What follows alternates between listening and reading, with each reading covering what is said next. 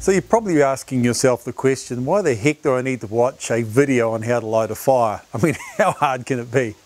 Well, it's just a couple of little things. Remember that the Flare outdoor fire has no grate. It's like any modern fire, like a Kent fireplace or a log fireplace or a pizza oven.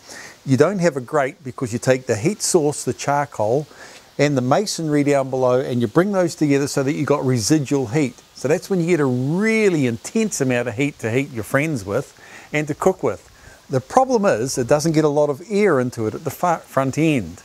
So what we say is the easiest thing, just get some of these fire lighters. They're as cheap as chips down at the $2 shop or somewhere or other, and use lots of small dry kindling. In this case it's just pine that we've bought down at the shop, local shop down here.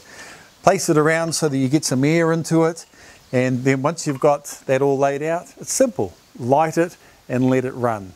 Here's the key thing.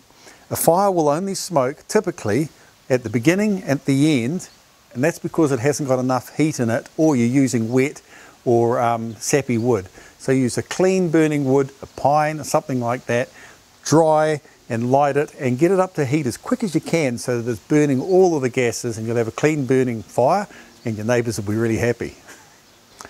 So I've got my fire lighters in there, and now I'm simply just putting my dry small kindling on top, stacking it in such a way that I can get lots of air through it.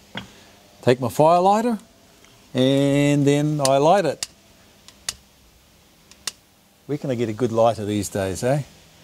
There we go. Now you see you get that little bit of smoke. It's right at the beginning. That's the part you want to eliminate. The best way is to give it lots of air, and then once it gets running it'll burn clean, and then you're away, you're happy, and your neighbour's happy, and Bob's your uncle.